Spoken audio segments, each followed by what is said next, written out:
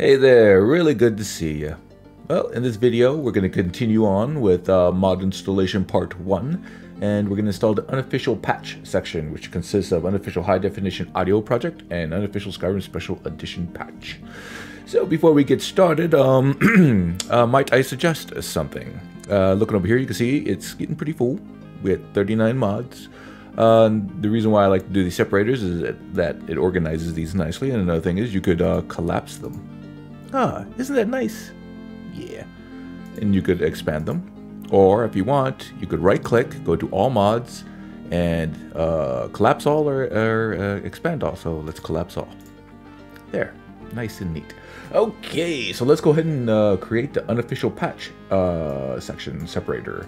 So right clicking, copying here, clicking on the tiny region spanner, clicking on create separator, and pasting here. Unofficial patch. Boom. Alright, so let's go on and install unofficial high definition audio project, a high definition restoration of Skyrim's original voices and music, drawing from the much higher quality PS4 audio as a source.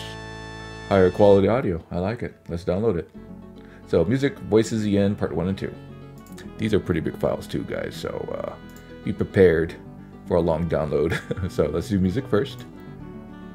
Boom, and away we go. While that's downloading, I'm going to go ahead and download part 1. Boom, that started. And now part 2. And there we go. And now all you got to do is wait, because these are huge. Part 2 is over 3 gigs. Part 1 is over 2 gigs. Yeah. Alright, music's ready to be installed, so let's go ahead and install it. So double click. It's going to say high definition, unofficial high definition audio project. Let's make sure we're not merging them. Looks like we're not. So what I'm going to do is I'm going to rename this, drop it down, and it says Music HQ. Sounds good to me. Let's click OK. And now we got to wait for it to unpack.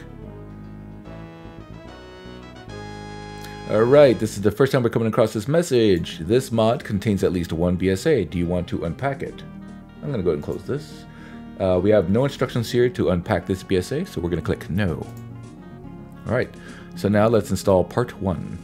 I don't know why it says installed. Obviously I installed music, but sometimes the status will be mislabeled. I did not install part 1. So I'm going to go ahead and click part 1 here. Drop down menu, I'm going to go down to voices EN part 1 and click OK. And this is a much bigger file. See? Once again, this mod contains at least one BSA. Do you want to unpack it? No. And just to show you, see, now it says that I did install music when I did. But just to prove it, let's look in the file here. Open it. See, it says Music HQ. Now let's look at Voices Part 1. Open. See, it says EN 1 and 0. That's how we know for sure. All right, so let's go ahead and install Part 2. Make sure we rename it part 2. Okay. All right, and do we want to unpack it? No, we don't. Okay. So now we can go ahead and activate them. That's done.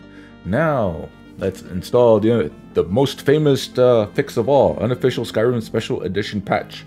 This mod is a comprehensive bug fixing mod for Elder Scrolls V Skyrim Special Edition. And we're going to install 4.2.5b.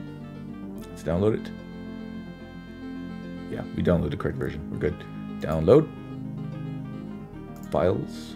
Only one version to download. Mod Manager download. And go and close this out. Alright, now let's install it.